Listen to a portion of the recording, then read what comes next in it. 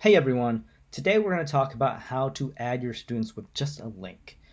To get this invite link, what you're going to do is click on the class code button, and then to the bottom right there's a copy link button. It's an invite link. When you click on that copy invite link button, it goes right to your clipboard and you can paste it anywhere you want. Another way to access the invite link is to click on the People tab. And where it says students to the very right, there is a add and or invite student button. If you click on that, then you have an option up the top called the invite link. All you have to do is copy that invite link, and now you can paste it wherever you want.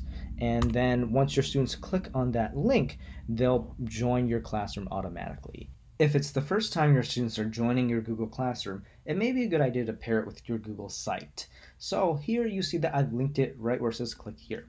When I click on it, it'll take me right to Google Classroom. I don't have to use a code and I don't have to add them via that email method. It can be a very easy alternative.